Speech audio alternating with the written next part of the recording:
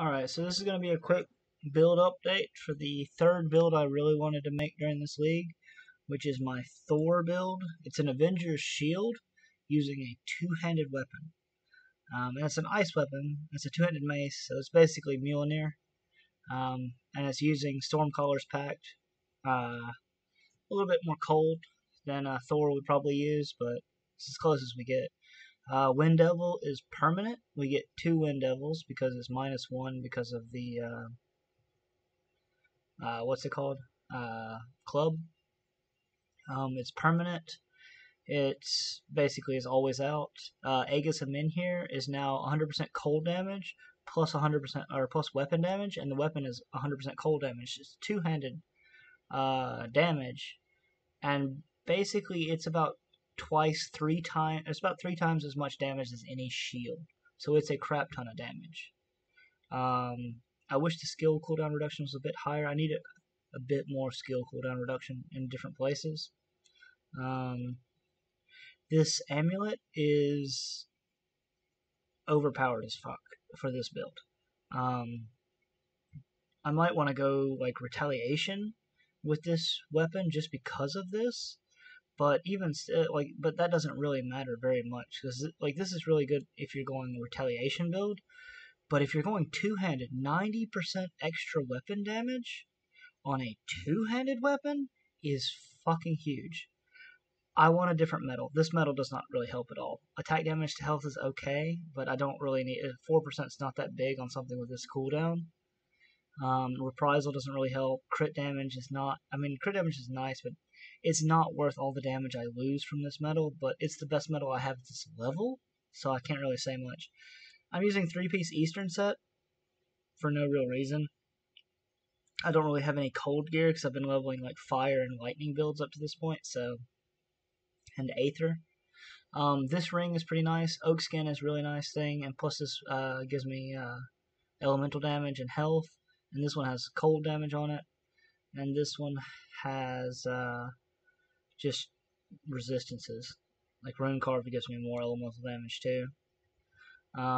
Helmet is only there for Virus Might to skate faster. Because I want to skate a little bit. Shoulders are okay. Chaos to elemental damage. I don't really do any chaos damage, so it doesn't really help very much, but it has lots of resistances I need. Boots are whatever, not really that great. Belt's kind of trash too. It's Shaman instead of Inquisitor. Endurance is a decent relic, but yeah, not really that great. I just swapped over to this build. As far as the skills go, permanent Wind Devil with what's it called? Soft Cap. I could get up more, but right now I'm trying to put points in other things. And Maelstrom. So my goal right here is to pump this and pump Maelstrom. And then I'm going to pump Storm Totem. I've got this maxed, which gives me cold damage, frostburn damage, and 50% of this, 50% of lightning damage as cold damage because of the mace. And it's also 50% of physical damage as cold damage. So it helps a lot. So it turns this basically to half lightning, half cold damage. This is, bonus health. And Oathkeeper. I haven't maxed anything out here, but Aegis of Min here. I want to put more points into this. This, even though I'm not using retaliation, specifically to get that chance of 100% cooldown. I want to put more points into this, but it's not really such a big deal right now. I'm never going to use this. I'm thinking about putting more points into this later on, but Storm Totem is the big thing right now, and I need more points into this. I can put about 2 more points into this. I want to put more points into this as well, just to get more cooldown on Virus Might. And I want to max out Ascension at some point and get this to like 6 points. My devotions are pretty simple. I want to work Kraken in here somehow, because Kraken is a lot of damage. 70% damage, movement speed, 50% damage, 15% crit damage, 4% phys res, 180 health.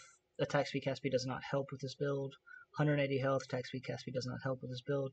So if I could find 3 points to put in this, that would be really nice.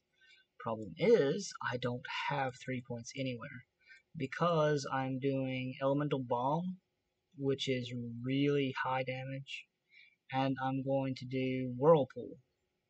My question now, like my final point is like, do I put flat cold damage plus percent cold damage, which actually might be really good because of the two-handed damage? Do I do the frostburn damage plus maximum cold res, which is also nice because it's a single attack?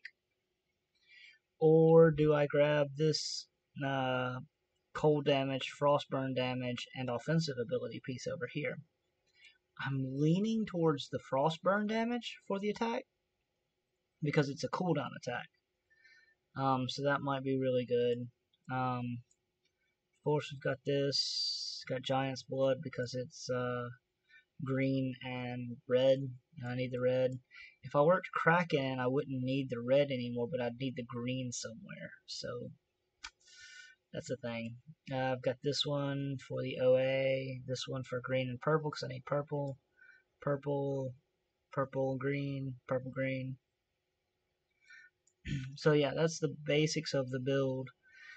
Right now, with everything I've got, I'm unbuffed. I've got a crap ton of elemental res.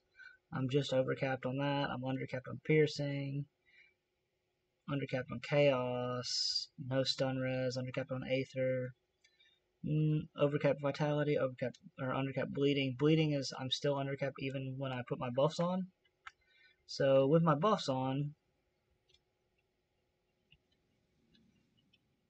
by the way, it's so nice to not have to constantly put on Wind Devil. I'm 82% chaos res, not overcapped yet. 2% overcapped aether, overcapped vitality, overcapped piercing. So yeah, overall solid on the resistances. I've got 12,000, almost 13,000 health at level 64. And yeah, it looks like this when you throw the thing. It's like a big old spearhead. I kind of wish the animation was a little bit different. Like, I wish it wouldn't throw the bottom of the mace. I wish it would throw the top of the mace. Like, that's my big issue right now, is it throws the bottom of the mace, not the top of the mace. But yeah, the Eastern set makes it proc that thing each time. So, let us do a quick demonstration. I'm going to kill a random boss. Let's do the helmet boss. Why not? So we'll go to Bloodgrove.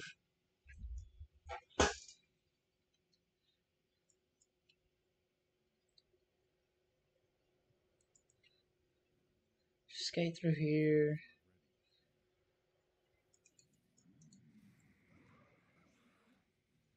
Oops.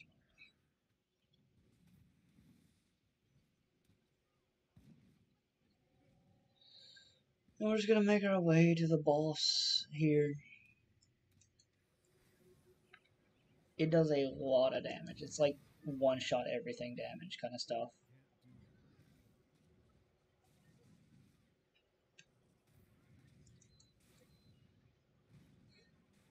Like, a lot of times, like, I've been, like, since I swapped builds, even with this crappy gear I have right now, I can one-shot some elites.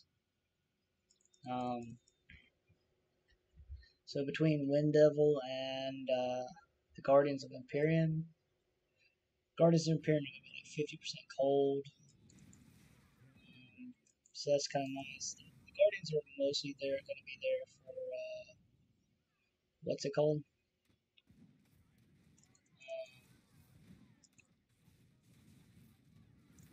Whatever I'm saying.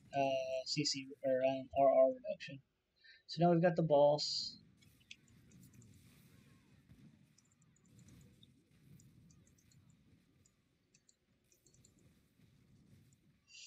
So level 2. The storm totem's there for like procs. See the damage is just so big, so big. That might be an upgrade for a helmet. But anyway, that's gonna be it for this one. I hope you enjoy this build. It's pretty fun. It's Avenger Shield with a two-handed weapon. which is pretty huge when you get plus 90% additional damage on it. The problem with Avenger Shield is its cooldown. So if you can get a good metal with cooldown reduction or something, um, or maybe a set that has cooldown reduction. I'm not really sure about Avenger Shield. I haven't played with it much. But if you can get something that can give you cooldown reduction, you don't need to really worry about the physical damage of Avenger Shield being converted to something, because there's no physical damage on this Avenger Shield except from Monk Drogon's Pact. Monk Drogon Pact gives 100, gives 33 physical damage. It's not such a big deal if you don't put more points into it. And I think same thing. Like this gives internal trauma, and this gives physical damage. So you do get physical damage from these two things. So if you get like something that's like converts 100% of its physical damage to like acid damage or fire damage, that will reduce your damage a little bit, but not too much. The physical damage here, like I mean, it does have actually a lot of base physical damage, but that's still gonna, the weapon damage is the majority of your damage here. But it's like we've got 6,000 cold damage, and then about 600 cold additional damage from that, plus 380% weapon damage, which is like 35,000 damage. So yeah, it's a lot of damage. Anyways, I hope you enjoy the build. Try it out. It's really fun so far. See you next time when I get more update.